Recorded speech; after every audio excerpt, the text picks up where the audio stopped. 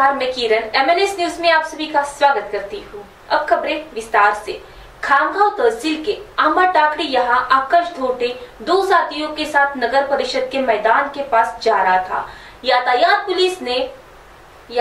Police कर्मचारी Margaret हंसानी ने रुकवाया और अधिक पैसों की मांग कर रहा था। आकाश के पास पैसे नहीं थे तो पुलिस कर्मचारी ने पुलिस स्टेशन के परिसर में गाड़ी रखी। इस मामले में तीसरे व्यक्ति ने हस्तक्षेप किया। 2000 रुपए की नकदी रसीद दी गई। यह सब मोबाइल में कैद किया गया।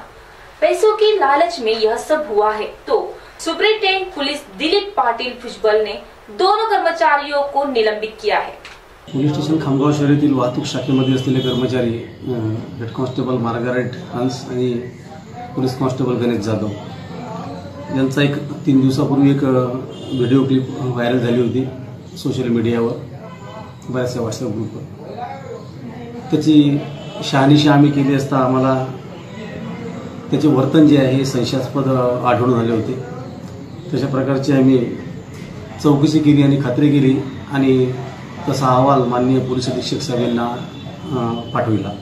माननीय पोलीस अधीक्षक साहेबांनी त्यांना त्या अहवालाची दखल घेऊन तात्काळ त्यांना दोघांना सेवेतून निलंबित केलेला आहे। तसा आदेशही प्राप्त झालेला आहे।